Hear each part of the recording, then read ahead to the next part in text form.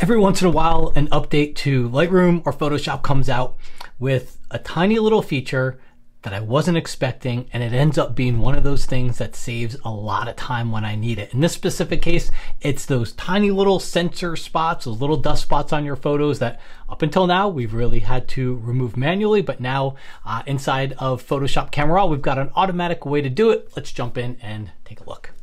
Now, while this feature is in Camera Raw, you don't need a raw photo. I've actually got a photo open in the main Photoshop interface here. So all you got to do is head to the filter menu, go down there to Camera Raw filter. But of course, if you open up a raw or a DNG photo, it'll open into Camera Raw first.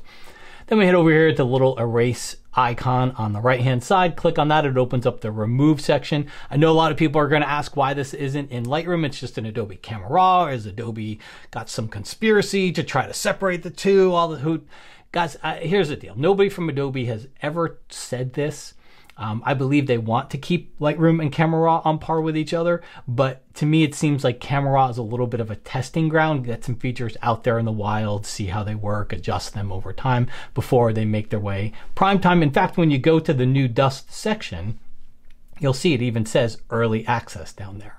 Okay, so right now there's no settings to apply. If I were to zoom in on the photo, you can see there's definitely a decent amount of spots up there. So it essentially looks like I took the lens off my camera, looked into the sensor, sneezed on it, and then decided to have dinner over it as well. So, but we'll go down there. All you gotta do is just click apply, and Photoshop's gonna go through and find all those spots for you, okay? So while there's no settings to start with, if we were to hover over, we can see all the little dots and everything. And if we were to click on a dot, and then also the next question comes up, what about if it missed a spot? Well, we do have a couple of options from there.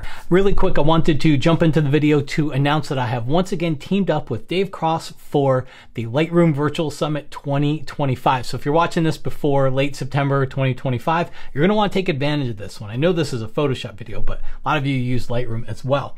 The idea behind it is it's totally free. So it's a 5-day virtual event.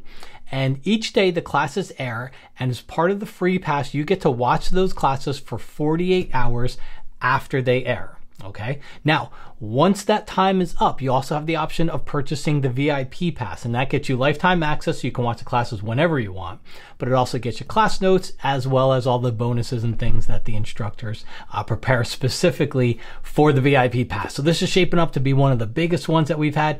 I looked at the class list, I helped create the class list, but the instructors submit the classes, and I've been working with Lightroom since it first came out, and there's classes in there that I'm thinking I want to go watch. So really, as we've put together 15 of the best instructors in the world, over 45 classes. So I do hope that you'll join us, whether it's going to be for the free pass or the VIP pass. Make sure you check out the link for a little bit more info.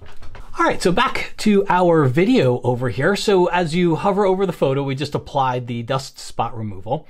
As you hover over the photo, you can see all the little spots. And so there's a few things we can do from here. Number one, you can click on it. And then you'll see once I click on the spot, down there at the bottom, it says a little section says selected. So I guess if it didn't remove the spot the right way, you could hit refresh and it'll refresh it and do it better. And then there's also a delete button where you can remove that spot, or you can click on one. If it did try to remove something that it shouldn't, you can go ahead and click on it and just hit the delete key, and that'll make it go away as well.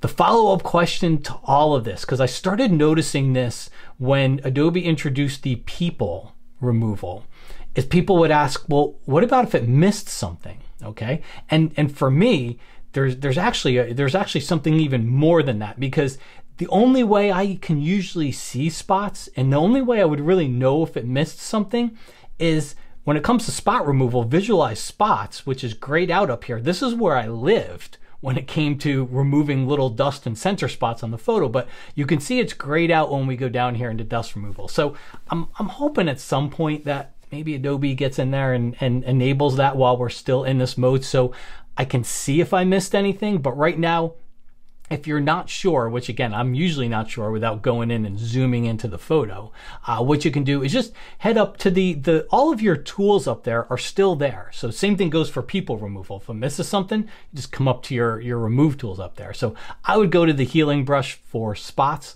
And then once I do that, the visualize spots checkbox is no longer grayed out. So now I can go in here, I can turn it on, I can use the little adjustment slider, and I can see if I missed anything along the way. So for me, this is the only way that I could see it. I don't want to zoom into my photo to 1000% and look through. And this was always the easiest way for me to find those. Once you do find any spots, if it did miss them, right or left bracket key for that healing brush to make the brush smaller or bigger, and then just go and click and paint on any of those spots to get rid of them. And then when you're done, just turn that little checkbox off. So either way, this is a huge time saver. If you're somebody that's ever had to go in and remove dust and center spots, you know it can be a really tedious process, and the automatic way gets most of the job done. So it's a huge time saver. Speaking of time savers, I did a video a while back in July when some new updates came out for Photoshop. A lot of them were around distractions and really do save some time in removing distractions. So if you're looking for another video to go watch next, it's a great place to go.